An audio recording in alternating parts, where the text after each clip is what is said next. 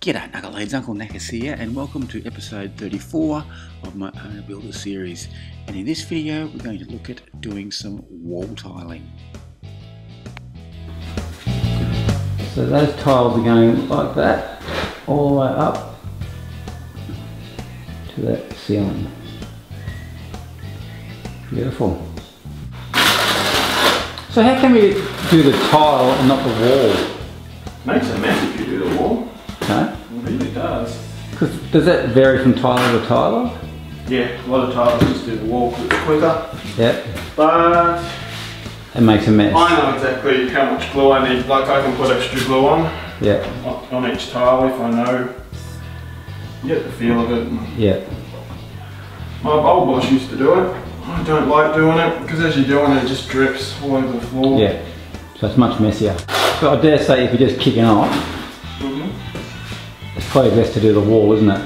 Because that's a bit of an art doing the tile. No, you'd be surprised. Yeah? It's a lot easier doing the tile. Right, okay. It's all about the angle of the trowel. And what's the angle of the trowel? And the angle of the tile. Well, you watch when I do it. Right. You don't hold it flat, you hold it upright. Yeah. The gravity holds it from falling off everywhere. See, it's got a lot further to travel. Yeah. Whereas if you do this, when it gets to the end, it gets all over you. Oh, okay. If I do that. Yeah. That changes the bigger the tile. Yeah. Obviously. Yeah.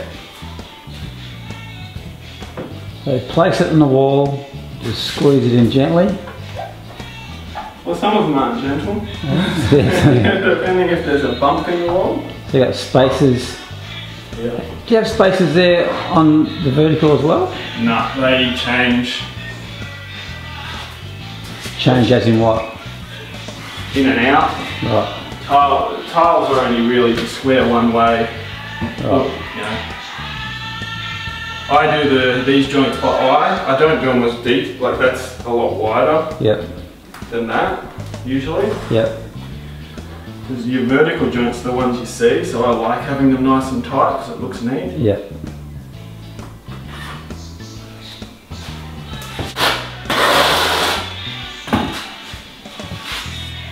So you're still using that 15? No. No.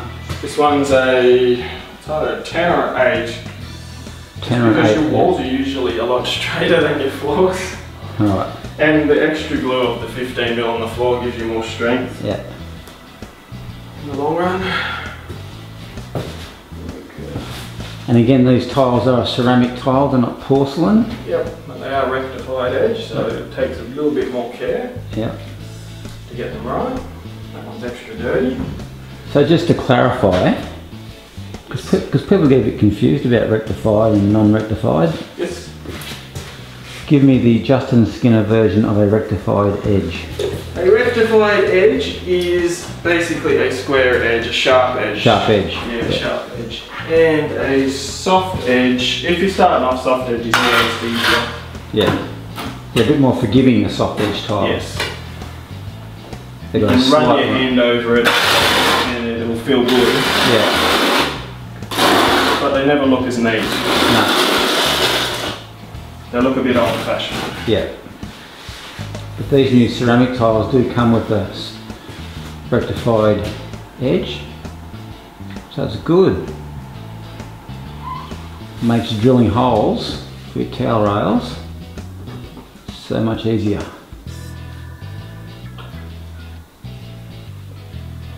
You're going to do a video on that? Yeah.